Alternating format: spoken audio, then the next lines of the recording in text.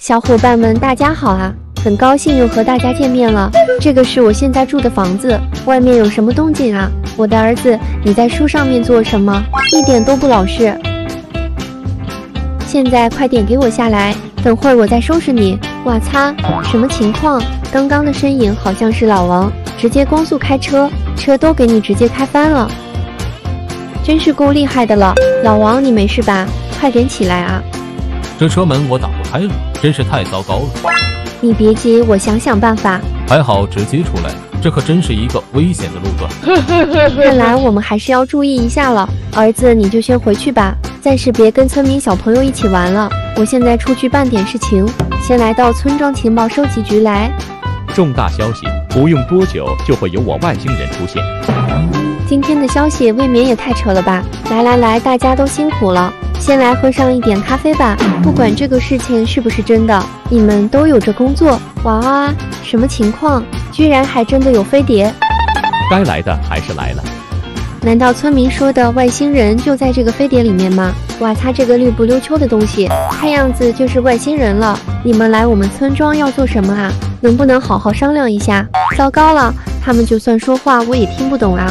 难道说你们也是过来喝咖啡的？那行吧，这个桌子给你们架好，先一外星人来一杯，好好享受一下哦。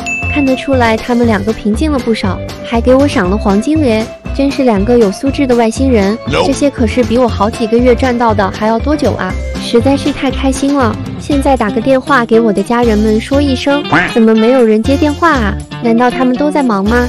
算了，我还是先回去一趟，你们都先在这里工作哦。你先别管其他的，快来看看这个新闻。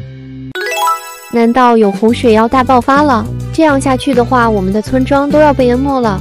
看来是这样的，我们还是出去看看吧。哇靠，这个新闻的效率未免也太快了吧！儿子，你怎么还在外面玩啊？现在发大洪水了，要想想怎么才能够保护好大家。你们都先待在家里哦。还好我之前存留了一套潜水装备，说不定这样能够保护好大家。也不知道哪里来的大洪水，幕后主使还没找到，真是太难了。老王，你家怎么还漏水了？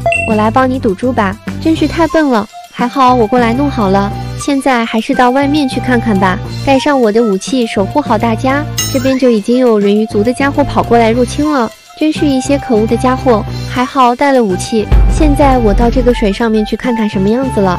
居然如此之高，水面已经高于云朵了，真是一个奇怪的现象。看来以后我们的村庄要变成水下村庄了耶！你小伙伴们，那么好吧，本期视频就到这里了，咱们下期视频再见哦。